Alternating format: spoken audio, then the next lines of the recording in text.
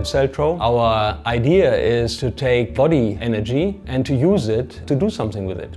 So using semiconductors, we lower the power level of our electronics to the degree that the energy of biological cells is being used for pacemaking, for instance. When you implant devices into the human body, batteries have to be replaced. They run out and suddenly you have to do surgery. So really running without battery would be a cool thing to have. But up to now it wasn't possible to do it because the power levels were so high.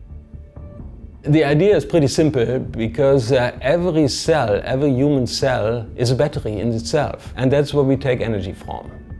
So removing batteries has a replacement aspect, so this goes away.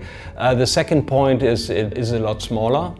And the third point is we are going in multiple locations into the tissue. So we get not only one connection or two or three, but we get 30 or 50 or 100.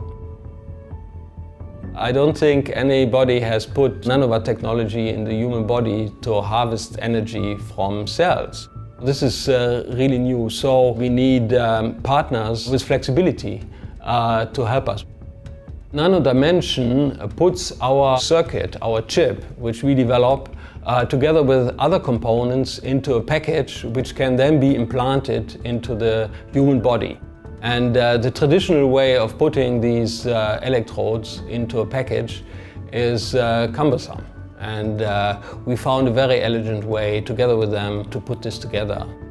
The individual cells don't give enough energy to do the pacing. We need to combine them in order to pump it up to the levels required for pacing and to self-sustain the pacemaker itself. To do this, we use a microelectrode array which we built together with Nano Dimension so that we can collect energy from multiple cells.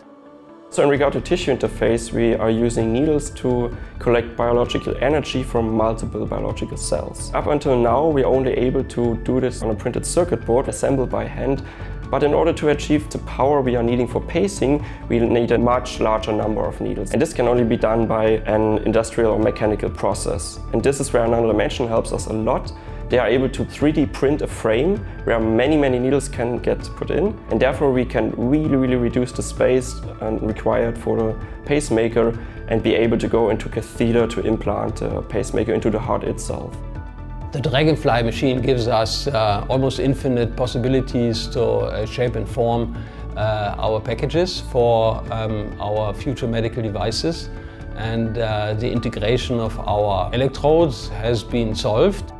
Nano Dimension gives us infinite flexibility in the shaping of our product and a huge speed in prototype design. We have the opportunity to go there, test something out. In an afternoon we have the result and we know this is working or this is not working. So I think this is what is really great with Nano Dimension.